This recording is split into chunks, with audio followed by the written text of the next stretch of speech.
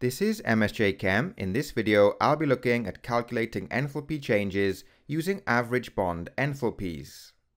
So we'll start with a definition of average bond enthalpy. The average bond enthalpy is the energy required to break 1 mole of bonds in a gaseous molecule averaged over similar compounds. Bond breaking is endothermic. Energy is required to break a bond. Bond formation is exothermic. Energy is released when bonds are formed. To calculate the enthalpy change for a reaction using average bond enthalpies, we use this equation. So the ΔH, that's the change in enthalpy, is equal to the sum of the bonds broken minus the sum of the bonds formed. A table of bond enthalpies and average bond enthalpies can be found in section 11 of the IB data booklet. So on the left we have the values for single bonds, and on the right we have values for multiple bonds. Next we look at an example. In this reaction we have the complete combustion of 1 mole of propane to form carbon dioxide and water. Here we can see the full structural formulas of the reactants on the left and the products on the right. So we'll start by counting the number of each type of bond in the reactants and the products. So in propane we have 2 carbon-to-carbon single bonds and 8 carbon-to-hydrogen single bonds. We then multiply the number of each bond by its average bond enthalpy value.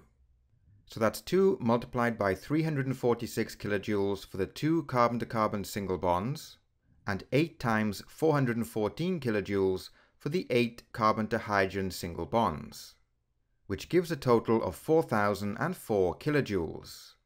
Next, the oxygen. So in the balanced chemical equation, we have 5 moles of oxygen.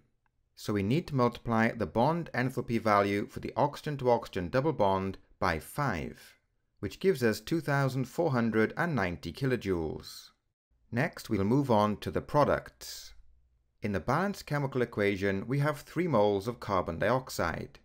1 molecule of carbon dioxide is composed of 2 carbon-to-oxygen double bonds, which gives a total of 6 carbon-to-oxygen double bonds.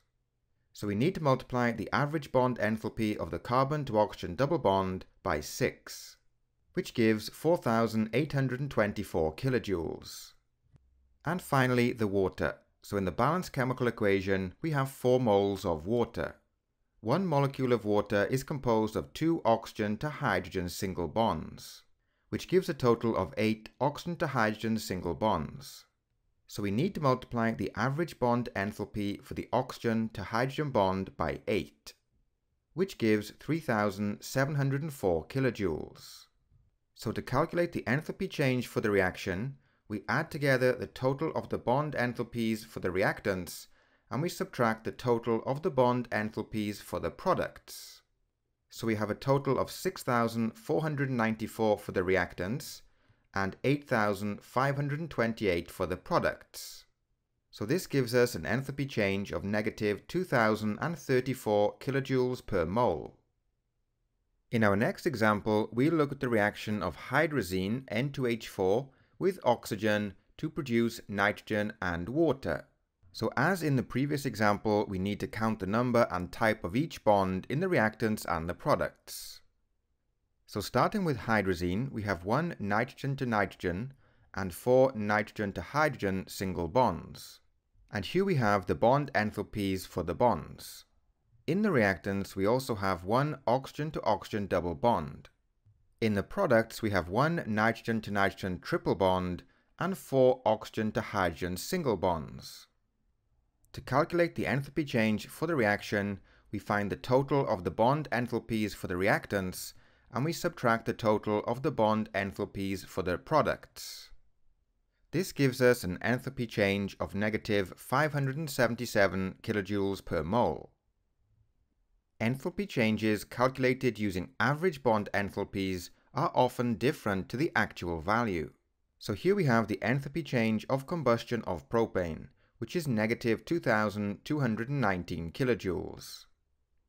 This value is different to the value that we calculated using average bond enthalpies, which was negative 2034 kilojoules per mole. The reason for this difference is that average bond enthalpies are calculated by calculating the energy required to break the same bond in similar compounds and then averaging the value. This means that the actual bond enthalpy value may be different to the average bond enthalpy value.